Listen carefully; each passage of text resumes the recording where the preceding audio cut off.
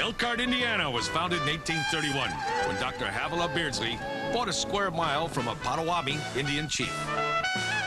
The town lies at the northern tip of the Hoosier State, within shouting distance of Michigan.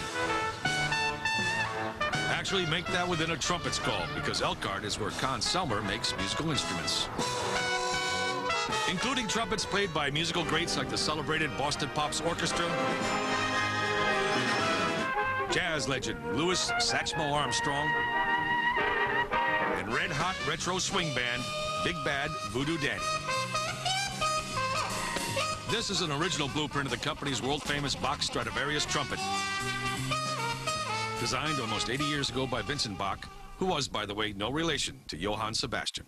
Great job. Yes, In-house designer Ted Wagner explains the Stradivarius connection. he called it the Stradivarius because, as in the Stradivarius violin, it was the best of its kind. So he used the word Stradivarius. This is the Stradivarius of the trumpet and cornet. Seeing these gorgeous trumpets being made is almost as rewarding as listening to them being played.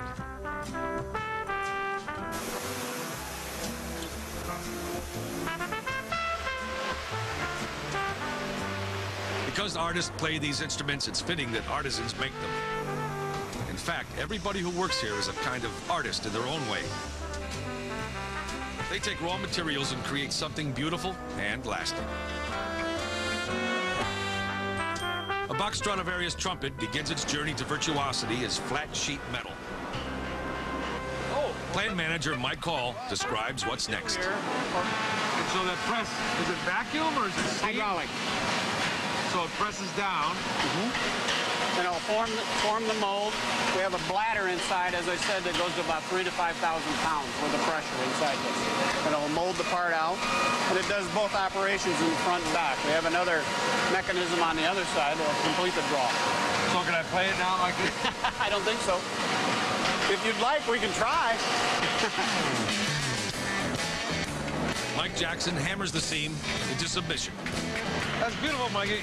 You can hardly see the seam here at all. It's almost like you finished it up here. But his work's still not done. Next, he fires the metal. Wow, it's got red hot. There you go. This process eliminates any residual seam. It's now a completely unified piece. Like a steamroller. So you have to do see this. that, Mike.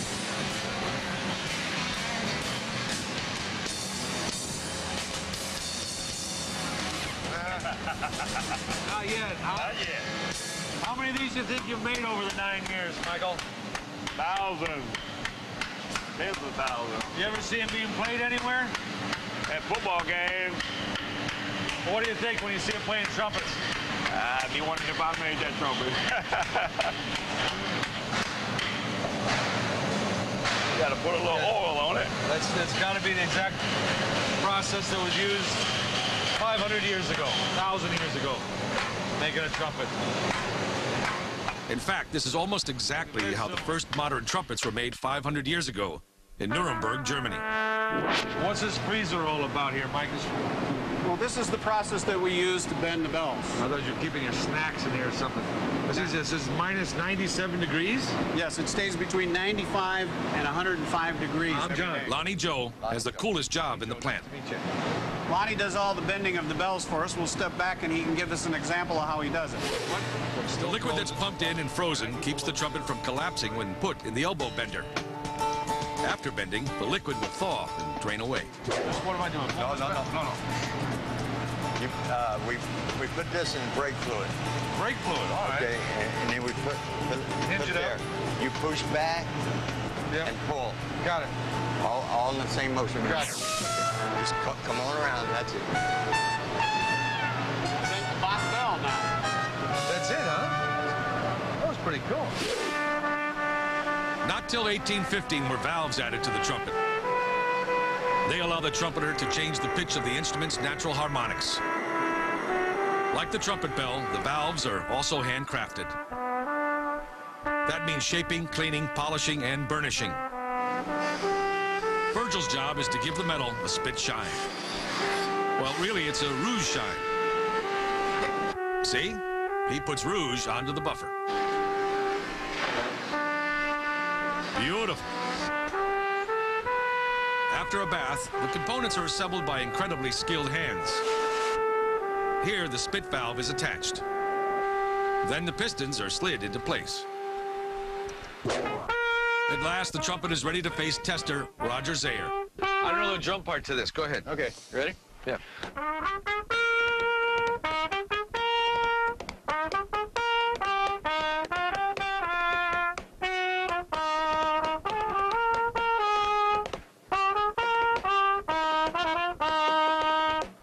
I used to, as a kid. But of course, when there's a pro on the premises, you want to hear what he can do, too. We've got a special trumpet here for you. It's the Bach Stradivarius, which is what you were seeing during your tour today. And special says here, made in America, 2004. And there's your name, John Ratzenberger, right there. Let's see if you can still play. I don't know if I still have my lip, but we'll give it a shot.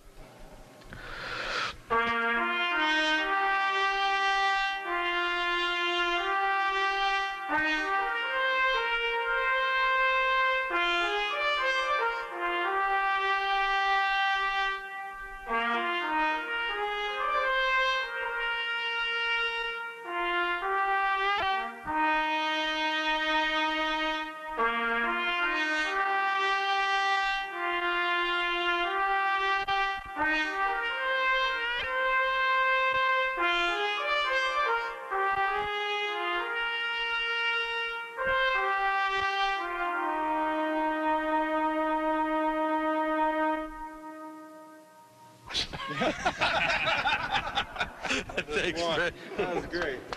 That's Fred. That was great. He's my lip. Coming up, a crystal clear marriage.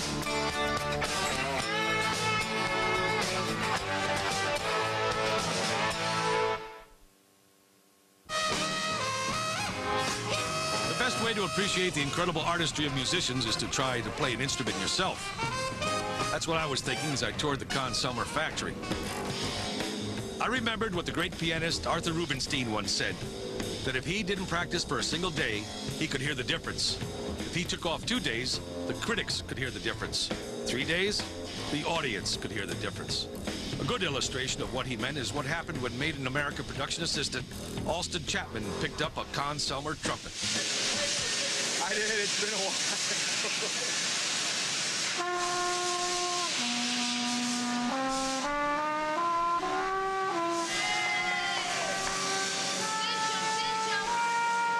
He doesn't get much time to practice when we're on the road. For more about the goods that make America great, click on the Travel Channel at discovery.com.